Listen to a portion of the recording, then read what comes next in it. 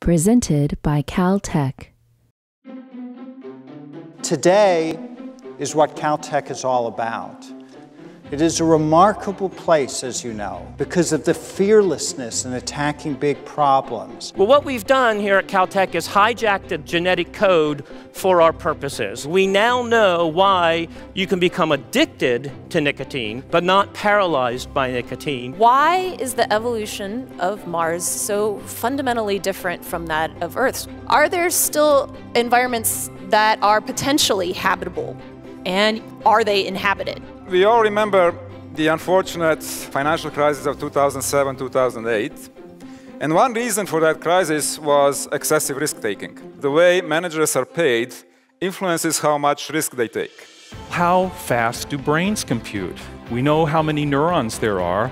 We know roughly the average activity for neurons in the brain. This is bewildering. Where do we begin? Well, let's press forward regardless, because we're at Caltech and we embrace problems like this. Los Angeles is in fact at risk. All imported water conveyor systems cross the San Andreas Fault. So if there is a place that we could call the birthplace of earthquake science and engineering, that would be Caltech. Many children with autism have gastrointestinal symptoms. So we took these animals that have features of autism and we fed them a specific probiotic that we discovered. These mice started verbalizing more, they communicated with other mice. And so in theory, we have corrected this disorder, at least in mice. This is what you can do at Caltech that you can't do elsewhere. Perhaps the most important thing that we do is to create that environment which maximizes people's creativity. But also exceedingly important, in my view, is the passing on of this culture. That each generation has to challenge the next generation. Don't be ordinary.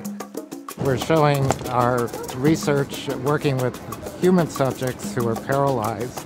We make implants into their brain, and they can then think about making movements that they normally can't make. We have a robot limb here, which we can show how the limb works. It won't be connected to the brain, but it gives you an idea of how it can be used by the subjects. This is the Mars weight version of the rover, and it's what we use to test how well it drives up hills, how well it drives in sand, how well it drives over rocks. We have the interferometers here, and we're excited to use them, and we're excited to show what physics, math, and astronomy is all about and how we're breaking through. We are the place that can provide the environment and the resources that allow the most creative, original people in the world to thrive, to make contributions that will change the world. These breakthroughs come because of the people who are doing it. And the Breakthrough Campaign is all about people. Our community will be part of changing this world and helping build a better future.